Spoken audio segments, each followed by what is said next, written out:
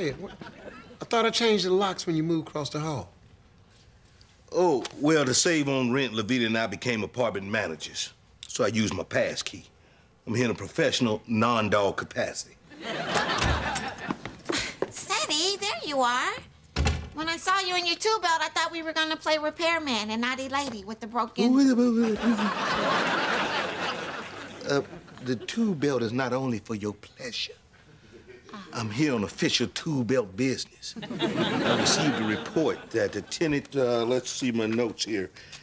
One Mr. S. Hightower has installed a non-compliant satellite dish on his balcony. So what are you talking about? You don't have no problem with that dish when you're over here watching your little freaky movies. Why don't you just take your wife and your broke bookman behind and get out of here? Fine. Have it your way.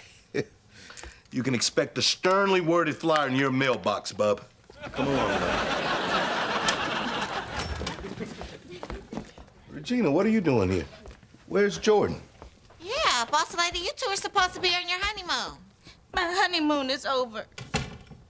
Oh, no. Don't tell me he found a white woman that fast.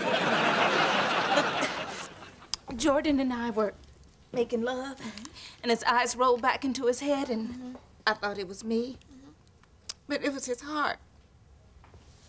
Piggy, what are you saying? Jordan's dead. I killed my husband. Damn, dog. I always thought that it might be killer, but I had no idea.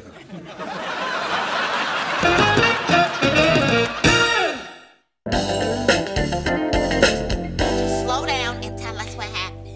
Well, everything was beautiful. I mean, it was the kind of honeymoon that I'd always dreamed of. We made love on the beach, in the ocean, in the shower, in the jacuzzi. Oh, good Lord. Did you ever think of the bed? Well, I wish I hadn't, because that's where it happened. Real sensitive, Steve. Don't worry, boss lady. I'm here for you. Hey, how could Jordan have a heart attack? He was an athlete. He was in great shape. Yeah. No, I blame myself. Oh, God. Why did I have to be cursed with this body and these dancer legs? I mean, poor Jordan, he never had a chance. Look, Regina, I know it might seem bleak, but try to remember, you got us, you got your family, now you got Jordan's family. No, I don't. They flying in to kick my butt. Come on, boss lady. Why would you say that? Because they told me. They said, stay put, ho, because we flying in to kick your butt. Oh, yeah, well, they definitely talking serious. They coming in. Look, that doesn't matter. Right now, what's important is that you're amongst friends. Yeah, Regina, you can stay here as long as you like. Oh, really? Thank you, Steve. Thank you. Oh, no, that's okay. That's good. It's not your fault. Get her off my settee.